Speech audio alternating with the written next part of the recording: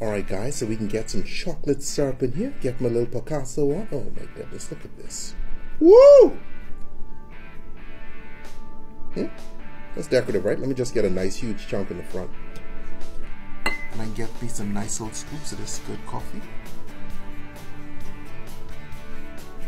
Oh, that's a perfect ball. I don't usually get them perfect like that. More coffee.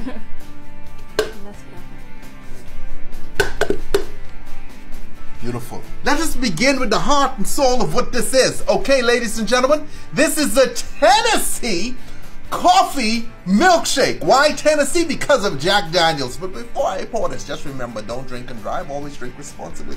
Now let's get our Jack on. Woo-wee. Next, we come in behind that with some coffee liqueur. We already have coffee in there, but why not add more? By the way, coffee liqueur, like for instance, like a Kahlua is rum-based. Next up, we have some Irish cream, okay? We get a little Irish cream in here. Delicioso, homeboy. Give it a hit. So now we come in with the pour. Now watch this satisfying pour. Kind of chunky, but still that satisfying. Still chunky-ish. It's a little chunky-ish, but it can work. So now we can put on the whipped cream, right guys? Watch this. Let's get a whipped cream around there. Now I coming over quick before that melt with my Hershey's. Can you all see it? Yeah. Can you all see that? Just to top this bad boy off, you just get a little squirt on. Oh my goodness, look at that.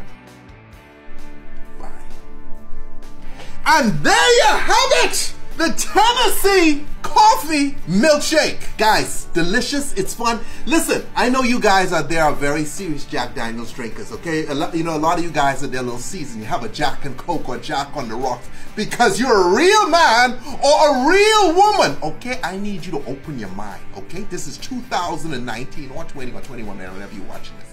Okay, could be 2030. I don't know, but my point is you got to expand and broaden your horizons. You could do a lot of stuff with Jack that involves ice cream, because one of the coolest Jack things ever is the Rocky Road's milkshake shooters.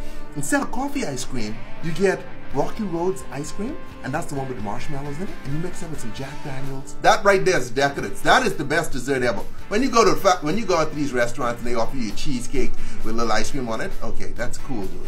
But until you had something that's heated and toasted with booze, I just got lost in thought of how delicious that is. Anyway, as always, drink responsibly, never drink and drive. Madam, this one's for you.